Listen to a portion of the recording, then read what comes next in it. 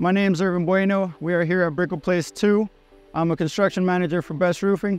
The idea of the Equipter was brought in by Ian Wallach. It was just an idea to test it out.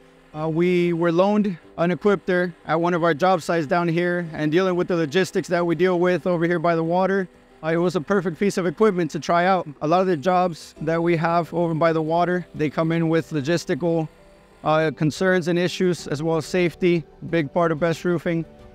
Dealing with tight spaces, dealing with being able to travel the material, trash, debris over from the job to where our dumpsters could be.